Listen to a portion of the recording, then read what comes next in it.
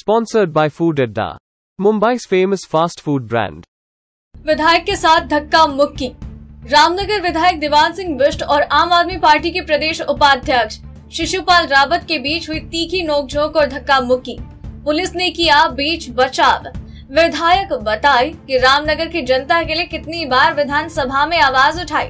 विधायक ने जनता के हित की बातें उठाई, इस बात पर जिसे लेकर बहस हो गई। देश की आजादी के बाद भी रामनगर विधानसभा के 24 वन ग्रामों में आज तक बिजली, पानी, स्वास्थ्य, सड़क तक की कोई भी व्यवस्था नहीं दिखाई देती है। शिक्षा के नाम पर टूटे फूटे प्राइमरी और 8वीं तक के स्कूल हैं, उनमें भी शिक्षकों का हमेशा ही अभाव रहता है।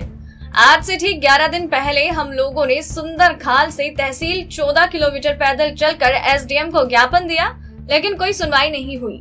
उसके बाद ग्रामवासी 10 दिन से तहसील में लगातार धरना दे रहे थे।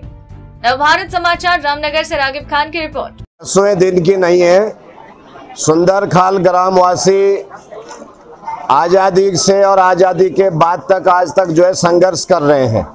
और संघर्ष कोई ये सरकारी नौकरी नहीं मांग रहे सरकार से, बल्कि जो मूलभूत सुविधा है, बिजली है, पानी है, शिक्षा है, स्वास्थ्य है और इनका जो हक हकूक है वो जो है कि सरकार से मांग कर रहे हैं। और ये विधायक से पूछना चाह रहे हैं कि आप 5 साल पहले रहे, 5 साल अब रहे, एक वीडियो आप विधानसभा में ये दिखा दीजिए कि जो आपने रामनगर के 24 वन ग्रामों के लिए विधानसभा में आवाज उठाई हो, तो जनता को ये लगेगा भाई विधायक ने आवाज उठाई थी, लेकिन शायद सरकार ने विधायक की नहीं सुनी। हम आज विधायक से मांग करते हैं कि अगर आपने 24 वन ग्रामों के लिए, जिसमें सुंदरखाल भी है, अन्य ग्राम है, क्या आपने विधानसभा में कभी यहाँ से विधायक के रूप में आवाज उठाई है? नहीं उठाई है। अगर उठाई है तो वीडियो दिखाने का काम करें, कल फिर आप जो है वोट मांगने के लिए जाएंगे।